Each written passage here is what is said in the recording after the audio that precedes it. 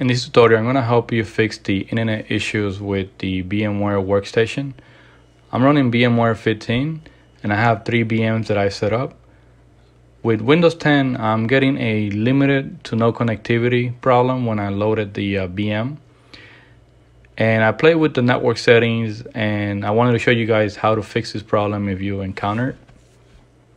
So what you do is you go over to Edit, and then you go to Virtual Network Editor. What you want to do is you want to click here. If you see this message for administrator privilege, click Change Settings. And all you have to do is click on this option here that says Restore Defaults. Go ahead and click Yes. And just wait for everything to uninstall and reinstall. What are we doing here is basically reinstalling all the components for VMware for all of your network needs. And this should reset anything and everything, any changes that you've done to your network configuration in VMware Workstation. Okay, once that completes, you click OK. And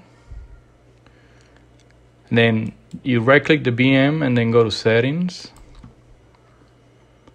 On the settings, you want to go to Network Adapter and make sure that this option here, Bridge, is selected. This is just going to bridge my connection and replicate the network state for my computer. You click OK, and then I'm going to load my VM to see if the internet is working now.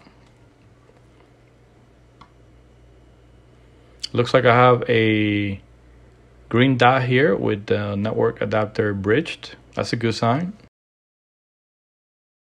All right, go ahead and log in. Put this full screen. All right, so let's wait for the network here to show.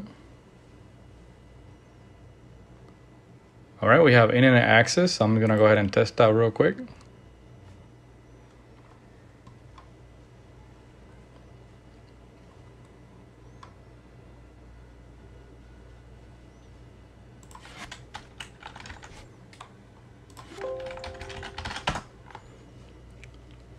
All right, so it looks like the internet is working. All right, guys, so that's how you fix the issue with the network connection with VMware Workstation. Thank you for watching. If you have any questions, issues, leave your comment below and please subscribe.